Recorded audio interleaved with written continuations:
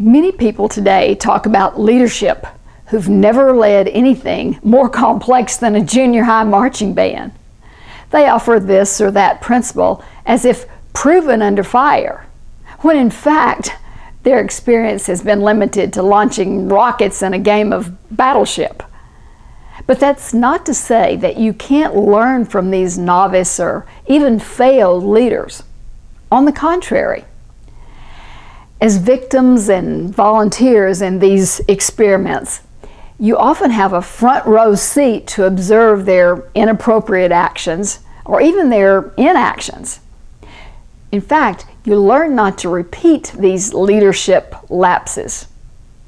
Failure number one, their failure to communicate their reasoning behind their decisions. Let's say your school board announced next week that all local schools would be closed at 11 a.m. for the next month. I'm guessing your first reaction would be, why? What's going on? If you have school-age children and you work outside the home, that news would mean you would have to make alternative childcare arrangements. Probably you would not simply shrug your shoulders and say, oh well. Most likely you'd be asking questions about the cause for the shutdown in the schools. But if the school officials told you that local scientists had found a toxic chemical in that school building, or all the school buildings in the system, and that necessitated a complete refurbishing, you'd likely accept the decision. You may not like it, but you'd accept that necessary action. That same situation occurs daily in the workplace. Leaders discuss situations and the data behind closed doors. They emerge and make an announcement to the employees, and they cloak their conclusions in some vague language that leaves people baffled, beleaguered, and often bruised. And to boot, they often expect buy-in. You can learn from that mistake. Failure number two, the failure to communicate frequently and consistently. These failed leaders remind us of the famous husband whose wife complained, you never tell me that you love me anymore. To which he responded, I told you I loved you the day we married. If I change my mind, I'll let you know. These leaders communicate a message once, and they think that message has been heard, understood, digested, and applied throughout the entire organization.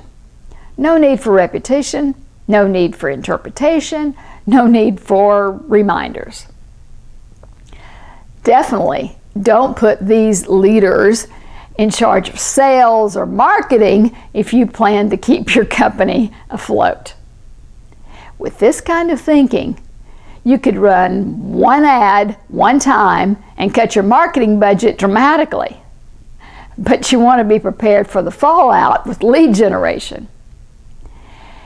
Neither do failing leaders understand the value of consistent communication, both good and bad news. They often fall into the trap of communicating with employees only when there's bad news to share. Things like layoffs, restructuring product recalls, wage freezes, and that kind of thing. You can learn from those examples, those mistakes. Failure number three, the failure to consider the impact of perception. Perception becomes a reality for many people. These leaders announce cost-cutting initiatives and then take the executive team and their spouses on a strategic planning retreat to some exotic locale for 5 days. Message communicated is cost-cutting measures are just not to be taken seriously. Perception. The executive team considers themselves an elite group operating under a totally different set of rules than the rest of the employee group. The cost-cutting measures have no basis in fact. That's a perception. The impact? Future ideas submitted by employees for cost-saving measures just obviously dwindle to nothing. You can learn from this mistake, this failed attempt. Followers have a unique perspective on leadership. They know firsthand how leaders earn or fail to earn their trust, their cooperation, and their confidence.